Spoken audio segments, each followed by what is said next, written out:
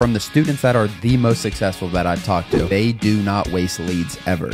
No lead goes to waste. Some people come in so hyped up and then it first hurdle and they quit. This is $1 million of profit in a 12-month period. Like, you got to do some things. Like, you got to make some stuff happen. It's not just overnight. Like, the proof is in the pudding. Just do the work, stay consistent, and within that 6-month mark, you will start to see that success. Hey everybody, welcome back to the Real Estate Investing Podcast. I'm your host, Ron Apke, joined with Anthony Weiler, our co-host, our COO of Land Investing Online. Apke Land does a ton for us. So again, Anthony's been a guest here. You've probably seen him a lot more recently. So excited to have you, Anthony. Yeah, excited to be here. It's always fun. I don't think I've said our topic yet. Today we are talking about taking your land business, or really starting a land business from $0, which is where everyone starts, and taking it to $1 million per year, $1 million business. And it sounds like, I think that word, like $1 million, sounds, a lot of people want us to always say, like, how do I get to $10,000 a month? How do I get to this? And I don't know. I like thinking a little bigger in general, but it's just not that unattainable with this business model, in my opinion.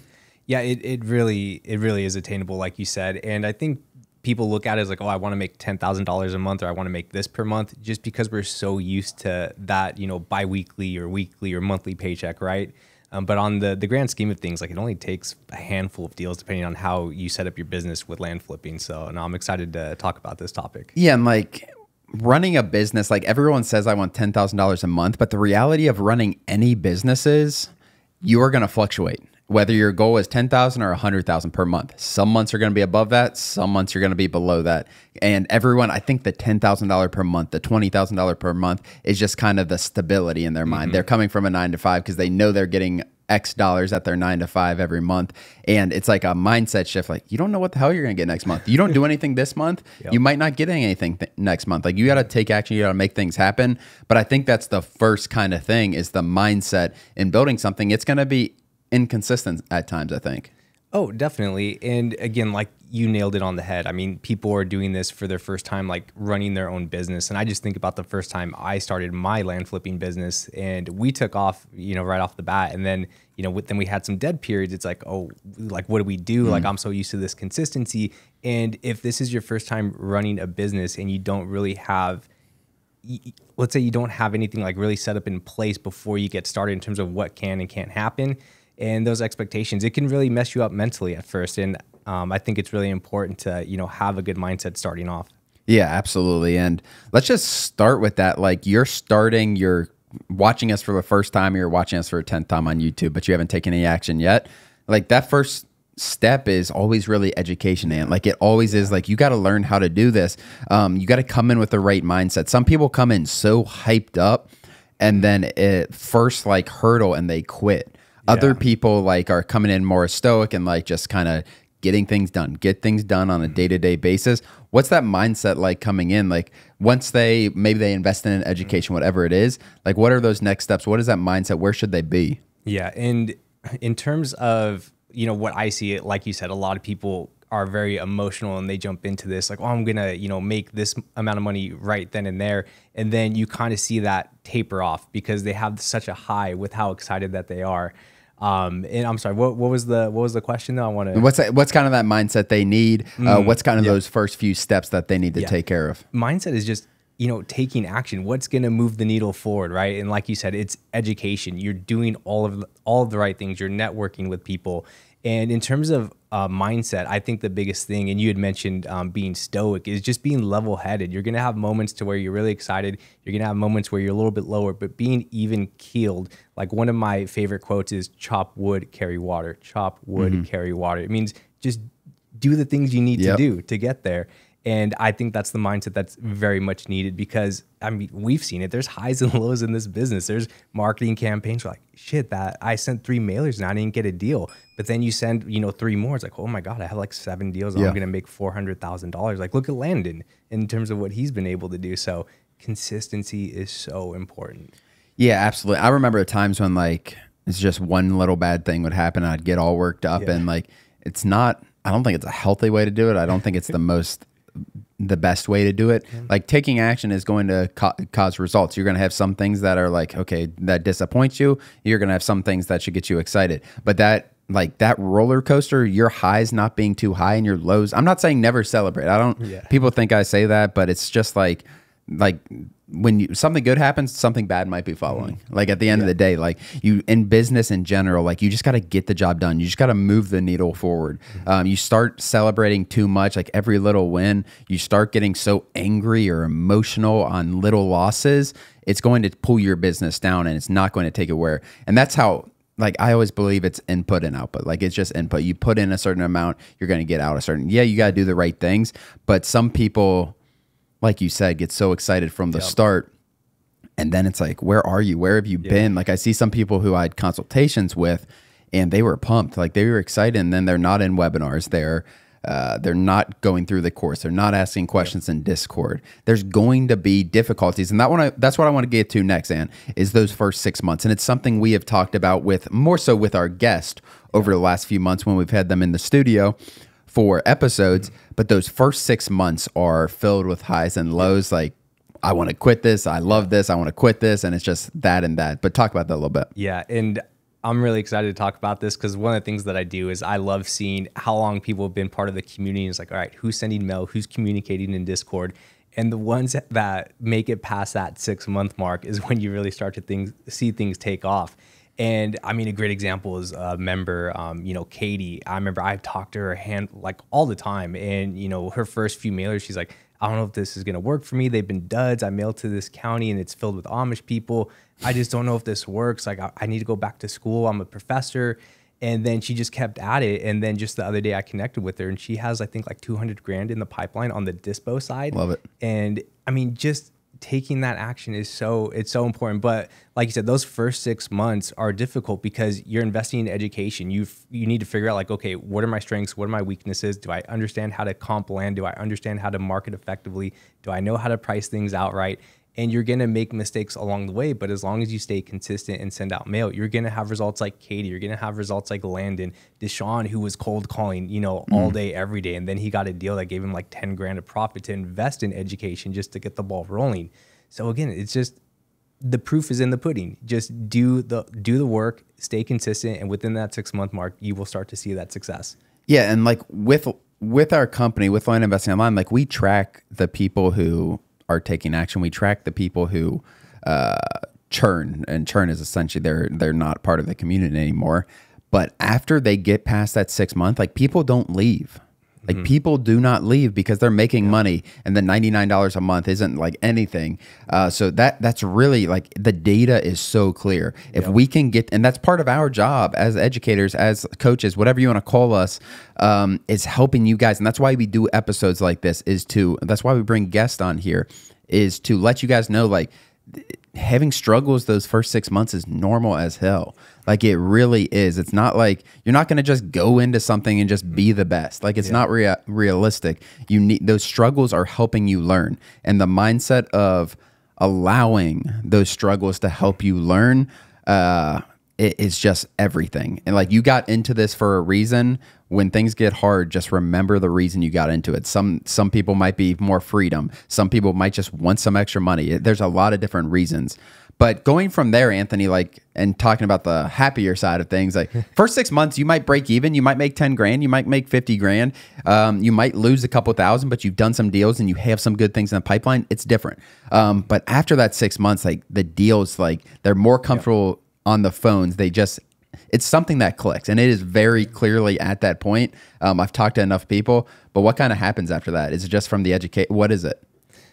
So it's really just like fine tuning everything that you have in place, like all the mistakes and all of those lessons. Now you've just refined that, and you're like, okay, I think I understand this more. And then you have some deals in the pipeline. You've probably made a decent amount of money because again, within 6 months, you should still have a few deals. Like you're going to have a decent amount of profit. And it's like, oh, like shit, how can I scale this? This actually works. I have some good proof of concept. So I think that's when things really just spark and people get excited again. And it's like, okay, well, how can I scale this? How can I beef up my acquisitions? Like, how do I have teams in place? And you kind of see that excitement of when people had first joined. But it's really important to keep that momentum because there's highs and lows with business, in my opinion. But in terms of what I see once that 6 month mark hits is they seem like an absolute professional. They understand this model quite well. And now they just look on how to, just take off from there. It's like a scaling up phase. Yes. Like that's what I see a lot of times. Like they've done a couple deals their first 6 months. They've learned, and that the ability to be profitable in a business the first 6 months when you're learning, you're making mistakes, it says so much about the business model as a whole, because there are a ton of mistakes that happen and people are still making money. And then after that, they're like, the deal flow starts, they minimize their mistakes. I'm not saying you won't make any, but let's kind of we talked about $0, or the episode is $0 to $1 million. We want to talk about like what that looks like from a mental, emotional state as far as those first and kind of the highs and lows for sure. What do people need to do to make $1 million their first, let's just say not their first, let's just say 6 month to 18 months. So basically wiping out those first 6 months, those are learning. You might make a little bit of money, but you're probably not going to make $1 million your first 12 months unless you go crazy on it. But they've learned their lessons. They're 6 months in. They're like, these next 12 months, I want to kill it. I want to make $1 million. Where do they need to be? Like what type of mail volume? What should their acquisition strategies look like?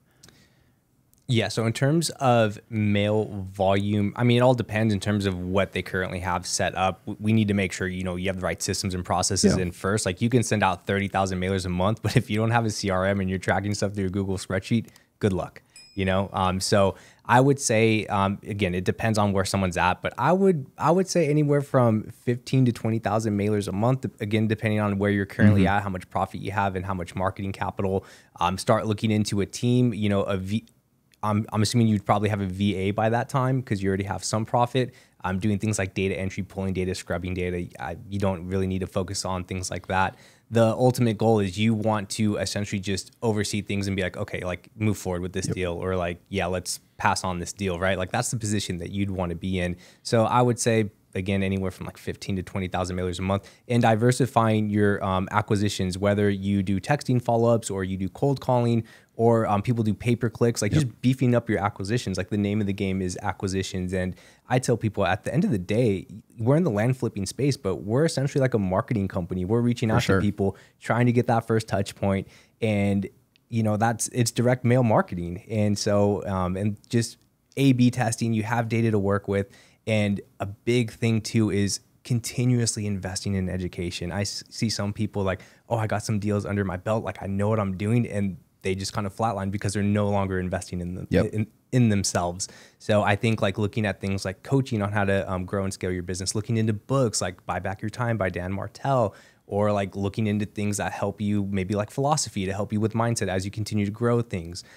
So I know that was a long-winded answer. Hopefully I answered the question, but that's kind of what I think would be to get you to that next step. Systems and processes in place and really beef up your acquisitions. Yeah, I think to do $1 million in a 12-month period, like I don't know if you need 15,000 mailers, to be 100% honest. Maybe 12 to 15, maybe 10 to 15. If you are adding another acquisition channel, like follow-up text, like cold calling, those different things, that's what I want you guys really looking into at that stage. Like, how do I do $1 million in a 12-month period?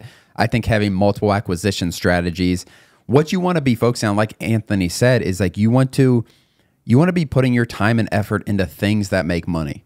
Like what makes money in this business? Scrubbing data doesn't make money in this business. It saves a couple pennies.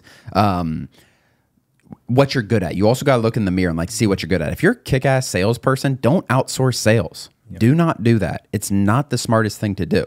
If you struggle with organization, all this stuff, like a transaction coordinator, an overseas transaction coordinator, that's $6 an hour, $4 an hour is a very realistic thing where you can focus more on getting more deals, getting bigger deals, following up with leads that talked to you 2 months ago, because that is like the people from the students that are the most successful that I've talked to, like that is the one thing, like they do not waste leads ever. No lead goes to waste. If someone is potentially interested in selling their land, they are going to have a follow-up plan for them so they can keep touching. And that's how you do it. To make $1 million, this is $1 million of profit. This isn't $1 million of revenue.